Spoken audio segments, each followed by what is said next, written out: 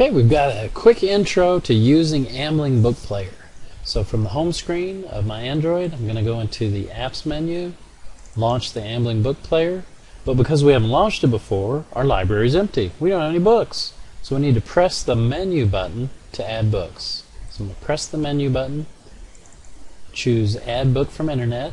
This will bring us to the Ambling Books website and give us several options of categories we could download. I'm going to go with free audiobooks, and within free audiobooks I'm going to choose most popular, and up comes several very popular titles, in fact a whole bunch, and let's choose Alice's Adventures in Wonderland.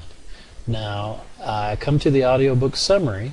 I can listen to a sample, I can download the book. I'm going to scroll down though and look through the information about the book itself.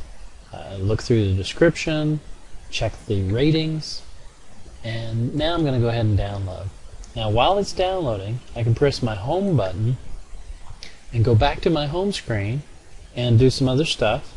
If I want to check on my download, I drag down the notification bar and it shows me, hey, my audiobook download is in progress. I open it up.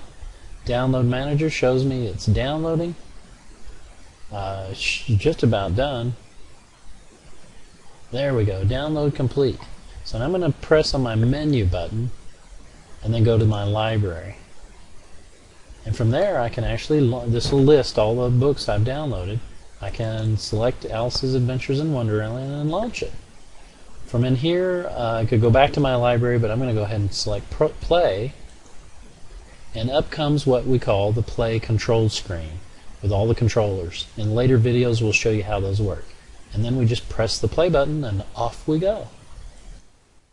Chapter 1 of Alice's Adventures in Wonderland.